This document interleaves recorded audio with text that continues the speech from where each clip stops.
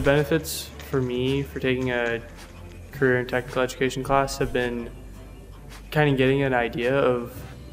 what I want to do as a job. I'd like to become an engineer, so some of the classes I've been able to take have kind of showed me what that's going to be like and what my experiences are going to be like in the field. And so I get a better understanding of what I'm going to want to do and that it is a career pathway that I'm going to want to follow.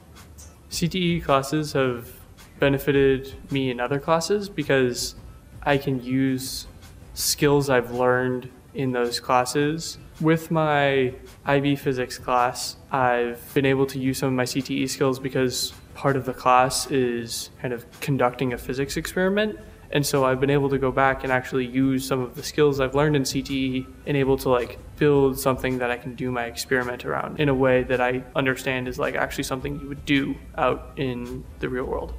I would encourage other students to take CTE courses because if it's a career pathway you're thinking about, learning about it in high school, getting experience within it in high school is honestly, it's really valuable. A lot of the skills you learn are kind of those initial skills you need to get you into those career pathways, whether it's welding, understanding, some of those basic techniques, knowing just enough that when you apply for a job in welding,